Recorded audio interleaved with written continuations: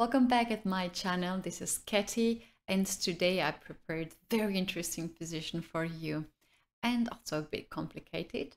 So if you want to take some time to figure out what's the solution, take your time. You can simply pause the video and continue when you find the solution. It is white to move. You can see the position on the screen. Black has a queen, 4 rook and 2 pieces. But black's piece coordination is not that fast. And also, white's bishop on h7 and rook on g6 are hanging. So here you can find the best moves and white can win this position. Let's see now the solution. White goes with rook e6. White sacrifices a rook on e6. Black can capture this rook with king or with a pawn. If pawn takes, then knight g6, and there is a fork, and white has 2 extra pieces. So let's see what happens if king captures. Now we have d5. King has e7 and d6 squares. If king comes on d6, then knight f7. Once again, we're winning the queen. So king has to come on e7, and now white is a move. If you find this move, then well done. d6 is the winning move. King cannot capture for the same reason, knight f7, and loses a queen.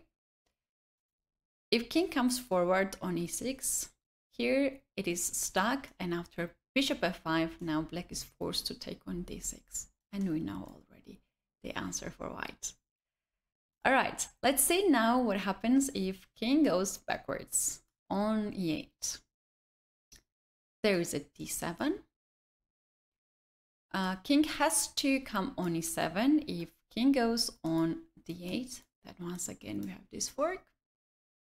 So king e7, and now it is final move that white can do. This is a d8 queen, and no matter what black plays, black loses a queen. And this game is of course winning for white because of extra bishop.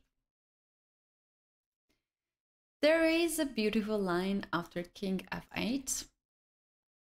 Now if white pushes d7, then black can capture the bishop with a check and gets out of these pinning variations. King will come on e7, will stop the pawn, and it's winning for black. So instead of this, here white has a winning move. You can once again pause the video and find it by yourself. Well, the move is g6. This pawn guards the bishop. Black cannot capture this for knight g6 fork. Well, after this, it is hard to make any move for black. Let's see what happens if f6. Then we have d7. White wants to promote the pawn to queen, so black plays king e7 to stop it. And now it's final move for white, which wins a queen for sure. d8 queen, and no matter what black responds, black will lose this queen. Knight c6, knight e8, and of course this position is winning with 1 extra bishop. Do let me know in the comments if you got this puzzle right, and we will meet each other in the next video.